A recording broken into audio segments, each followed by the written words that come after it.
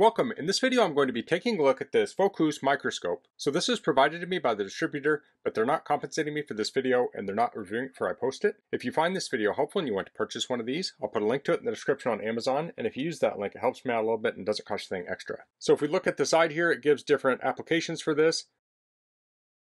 On the other side we have some specs. The objective lenses are 410 and 40x.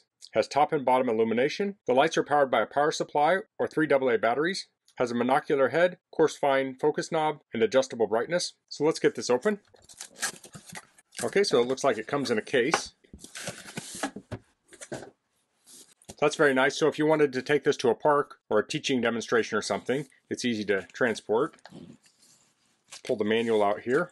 So it has a number of languages here. It looks like there's about 12 pages per language. So I'm not going to cover everything in here. You'll want to read through this on your own. This shows the different parts of the microscope. So this has two different eyepieces. It has 10x and 25x. So here we have usage instructions. Looks like more usage instructions. Here's a tip. It says the highest magnification is not always the best for every specimen. That's good advice. This talks about which light to use, how to make specimens, cleaning it, and then we're into another language.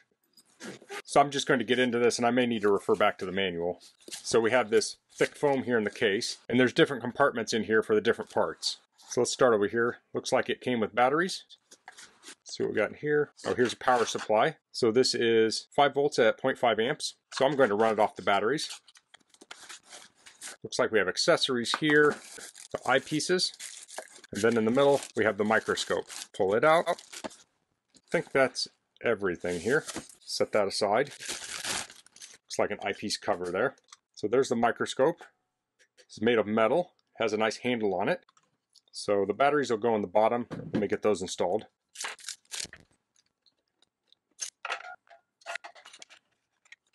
So let's look at the accessories. This is the 10x eyepiece. Here's the 25x eyepiece. So this is organized really nice in here. I don't know that I'm going to pull it all out, but I'll take a look at it best I can. This is some gauze, petri dish. Looks like maybe a sticker. Okay, these look like slides. They seem to be actual glass slides, so it's nice. These look like we have some specimens already on the slides. Okay, so this is a camera mount. So this can go on the eyepiece, and you can suction cup a camera to it. We'll see how that works. We have a pipette. Looks like some dies, slide covers, like a little plastic petri dish, a swab, toothpicks maybe, and some lens tissues. Okay, so for this to work, you'll need a phone with a smooth surface on it. So this is a phone with a case. This is definitely not going to attach to that. Let's try taking the case off. I'll use a microfiber to clean the back of the phone, see if that sticks.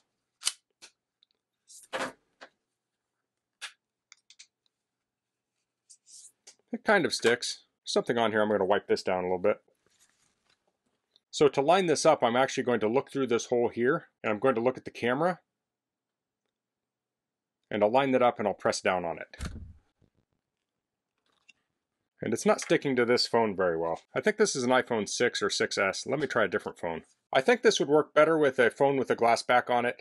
Okay, so I've connected up my iPhone 13 mini. It has a glass back on it, so it works better with this suction cup mount. I don't have it perfectly centered, but here we can see the fibers of that piece of packing material. So now I'll put some slides in. So this first one is tomato flesh. This is sliding down a little bit. So let's play around with this a little bit. So I can turn the light up and down. Let's switch to the other light, the bottom light. So this is the light under the sample. So let's change the magnification. Let's go up. This would be 100x. Let's go up even more. This would be 400. It's a little bit better view. Let's put the other eyepiece on. That will take us to 1000. There we go. So I can do the coarse adjustment with the large knobs and the fine adjustment with the other knob. So let me try a different slide. This is the onion epidermis. Okay, so this looks really nice here. So I'm going to turn this down so we can see it from a further distance. So I think we're going to be at about 40x here. Let me try and focus in on it. There we go. So here you can see the whole sample, and we're currently illuminating from the bottom. So let's switch to the top illumination. You can see here that illuminating from the top does not look good at all. So the bottom is definitely the preference there. Let's turn the brightness down. So this is the brightness all the way down, and it actually still looks very good. Let's crank this back up to 1000. Going to give it more light here. Now the lens is very close to the slide. We want to make sure we don't hit it. And now I have a 2x optical zoom on my camera, so I'm going to use it. And now we're zoomed in very far. I'll zoom back out. Let's try a different slide. This is the oral epithelium.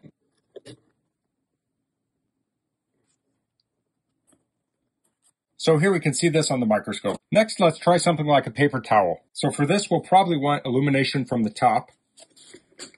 We'll try and focus this in. So 1000x, it's hard to get a good image of this. So let's back this out. Here we're at 400. Let's see what we get here. And this looks a lot better at 400. Let's zoom in on the phone. There we go. So here we can see the fibers of the paper towel. So there are some samples taken with this microscope. So to change the aperture, you can turn this here. That will change how much light comes in from the bottom. Then to change the objective lens, we can rotate here, and it clicks in place.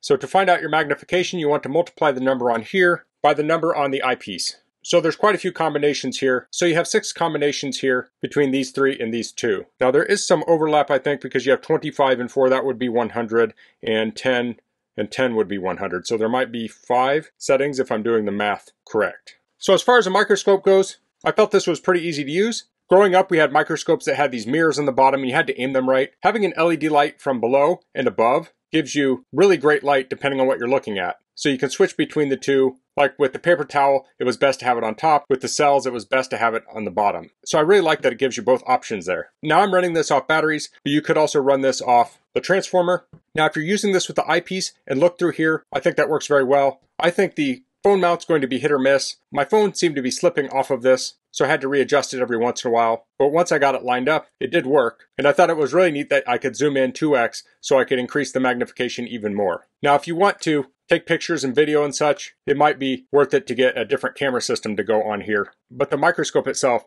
worked very well. So it came with those sample slides, but then it also has blank slides so you can make your own. You could get some water from a river or something and put them on here and put it on a slide and take a look at it and see if you see anything moving around.